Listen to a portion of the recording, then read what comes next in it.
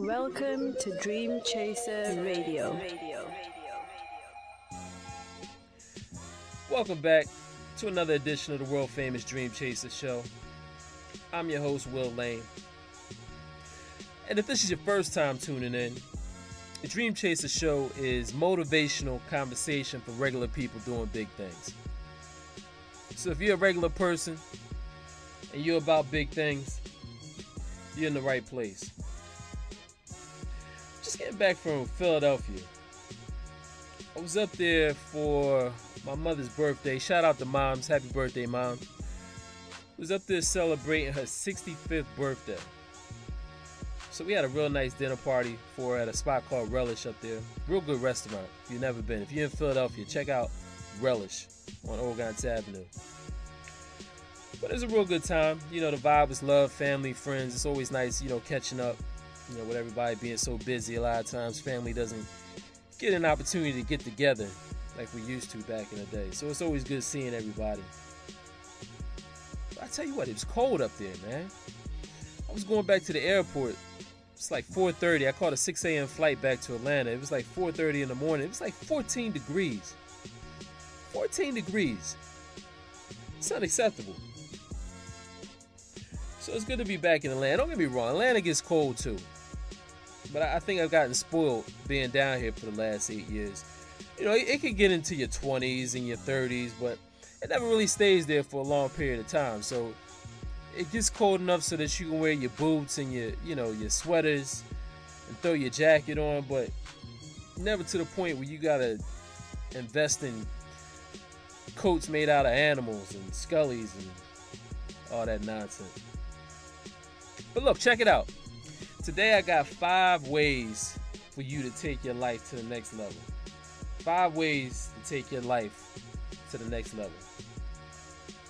Number one is get curious. Get curious about life. It's easy for a lot of us, and we're all guilty of this in one way or another. Every now and then we fall into these comfort zones, whether it's you stay in a relationship a little too long, it doesn't work. But you know her, she knows you. It's kind of safe, right? You know what to expect. It's comfortable. Or maybe it's that job you can't stand waking up and going to every morning. But the boss is a jerk. Cool with the co-workers. You don't know what it might be if you went somewhere else. So it's comfortable. But every time you get comfortable, you really kill off a part of yourself that is what life is all about. Helen Keller has a real good quote. It's one of my favorite quotes. And the quote is, "Security is mostly a superstition. It doesn't exist in nature, nor do the children of man as a whole experience it. Avoiding danger is no safer in the long run than outright exposure to it. Life is either a daring adventure or nothing." That's one of my favorite quotes right there. And basically what she's saying, there really is no such thing as security. And there's no such thing as security because life is constant change. Life is constantly changing. Even when you think you're in this comfort zone or you're trying to create this bubble for yourself, things are still moving and changing around you. You're getting older. The seasons are changing. Everything is constantly changing. So there's no such thing as safety. There's no such thing as security. At any given point in time, you're either getting better or you're getting worse. Whether you know it or not, you might not know it, but you're either getting better or worse. And generally, if you feel like you're in some form of, if you're too comfortable in a situation, generally you're getting worse. Because when you're growing, generally you're in an uncomfortable space, generally speaking. And one way you can determine whether or not you're in a comfort zone is if you know what tomorrow is going to look like. And you know what Wednesday is going to look like. And you know what's going to happen on Thursday. If your life is too predictable, generally you're in a comfort zone. and you ain't doing nothing but getting old. And you know what? This is why I respect entrepreneurs so much. Because they're usually comfortable with change. They're usually comfortable with the ups and downs that come along with entrepreneurship. They've learned to embrace that uncertainty. You know, employees, on the other hand, career employees, they like knowing when that next check is coming in. They like knowing what Friday is going to look like and what 2 weeks down the road is going to look like. And if you think about it, that's really not living. That's really what life is about. I don't think that's what we were put here to do. I think we were put here to have the adventure, to have the thrill, you know, to face challenges. So instead of looking for a place to be safe, get curious. Get curious about what's coming next. If you don't get curious, you'll never change. And in order to have change, you got to become curious. The change you want anyway. You're going to change whether you like it or not. But if it's the change you want, you got to get curious. So number one, get curious. Number two, ask yourself good questions. And I think I've talked about this in previous shows. I've said before that the quality of your life follows the quality of your conversation and the quality of the questions that you ask yourself. There's a good book called Psycho-Cybernetics, and if you've never read it, I highly recommend that you go and pick it up. It's by Dr. Maxwell Maltz. Psycho-Cybernetics. And in the book, it basically says that the brain is a goal-seeking machine. If you give it a goal, it's programmed, with or without your help, to basically find that goal, seek out that goal, accomplish that goal.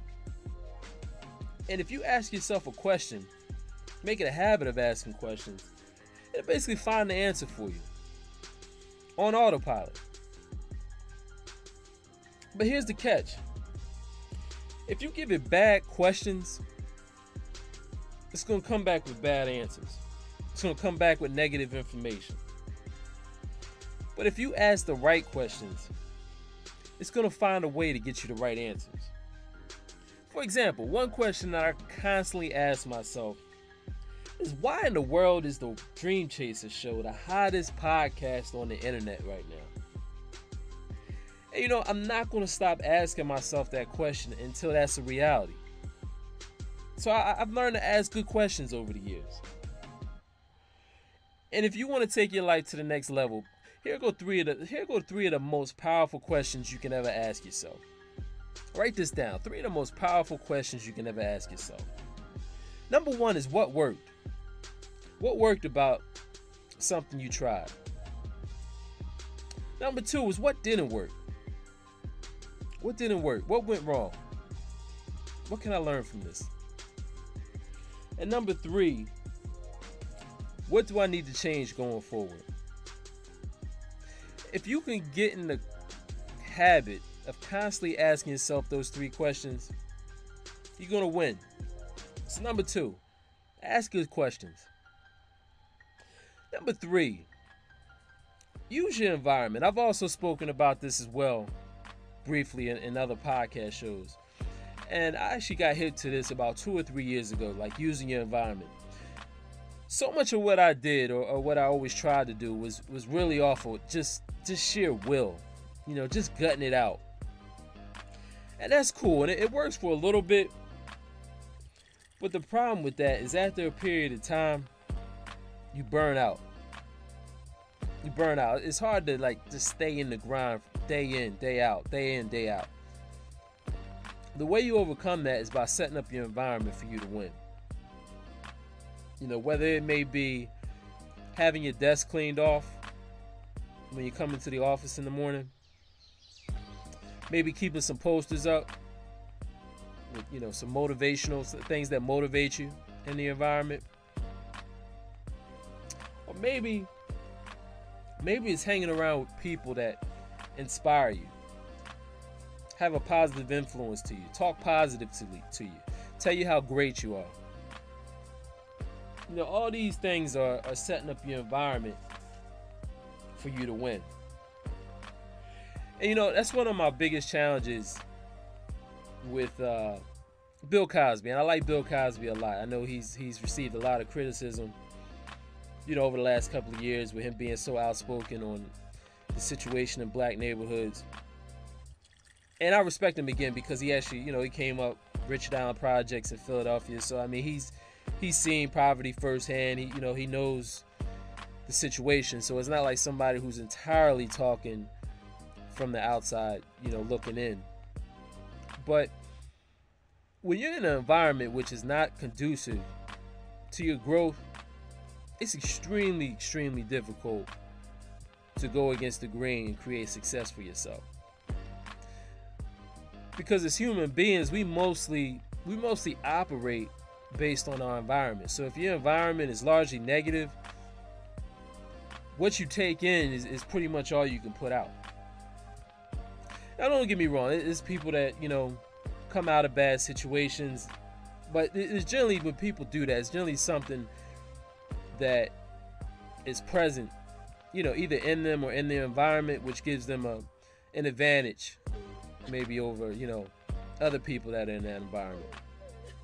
If you're in a poor neighborhood but you grow up with a mother and a father, that's a huge advantage against the guy across the street. All he has is his mother raising him. She's working 2 or 3 jobs to support the family, and she's never home.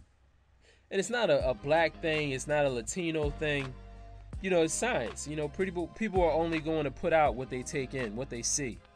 We're all products of our environment in one form, or another.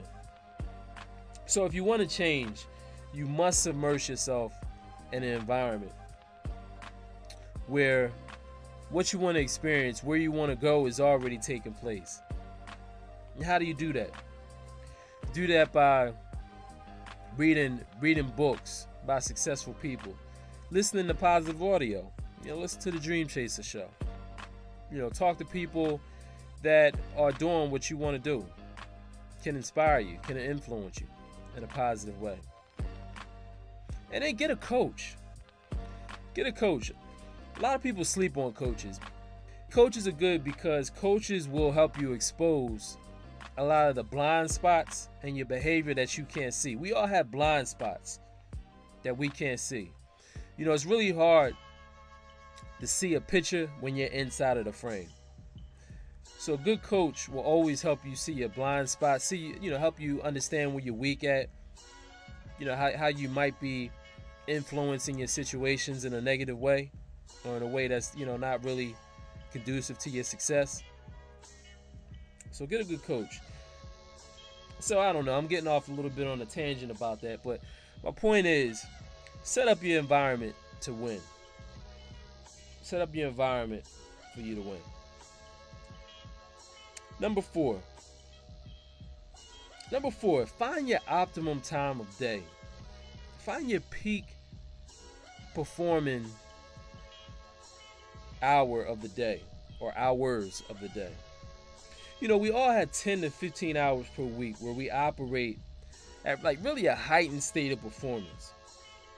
And for some of us, that might be in the morning. For some of us, it might be, late night if you're a night owl. And you usually get it for like an hour or two every day, and it's usually around at the same time. And you're just getting a state of flow where things are a little bit easier. Your swagger is that much tighter. Me personally, I find my flow state between 9:30 and 11:30 every day. And what I do to take advantage is that I try to schedule my activities that are most critical, to my day or to my week around that time. Whether it might be, scheduling a meeting, an important meeting, or making phone calls, or maybe I need to do some writing. I try to schedule it around that time where I'm at my peak performance. And again, for me, it's like generally 9:30 to 11:30 every day. So throughout your week, I'd encourage you to invest some time in it, just like keeping an eye on your internal state and get a feel for when you're really on your game and when you're really in the groove. And then go ahead and leverage that time to do whatever it is you need to do, whatever activity where you really need to do your best work with that activity. Try and schedule your day around those peak times. So again, number 4, finding your optimum time of the day. I say the best one for last. Number 5 is a big one. Number 5, master your emotional intelligence. Master your emotional intelligence. It's a guy by the name of Daniel Goleman who came out with a book several years ago. It was a while ago, called Emotional Intelligence. And in this book, he talked about how throughout history and traditionally that people always thought that the highest performing members of society, the people that made the most money, the people that became the most successful, there was this idea that they were smarter than everybody else. You know, they had the highest IQs and they were born with this ability that just wasn't available to normal people. And in the book, he talked about how the highest performers aren't necessarily the smartest. In fact, they're usually not. But what makes them be able to perform at a high level and create success is their ability to deal with stress for long periods of time. Their ability to be comfortable being uncomfortable. So it has nothing to do with intelligence. It's just a matter of how long can you stay uncomfortable? How long can you stick with the problem until you get the job done? And if you think about it, it makes sense. I mean, if you look at the traditional highest paid professions, you know, your doctor goes to school for 10 plus years. Your lawyers, you know, you got to go to school for 4 years, then you still got to go to law school afterwards. You know, it's really just a matter of just staying focused in the game for long periods of time. On the flip side, we'll take a look at what we'll call average people, or people with low emotional intelligence. When the challenge starts to increase or when things get difficult, they check out. And when they check out, they go to things like sex, maybe they get tired, want to go to sleep, food. It's time to go check on the refrigerator for the 3rd time tonight. Or maybe it's alcohol. And I even got to be aware of this with myself. You know, when I'm working on something, and, you know, things are starting to get a little intense, at what point do I have to get up and go to the bathroom? Or do I get thirsty and have a need to break that tension? That's the time when I need to stay with the problem, you know, whatever I'm working on, and just dig in. Something to think about. Number 5, master your emotional intelligence. That's all my time, folks. Don't forget to check out the blog, dreamchasershow.com. Hopefully you learned something or remember something you forgot. Either way, my job is done. Peace.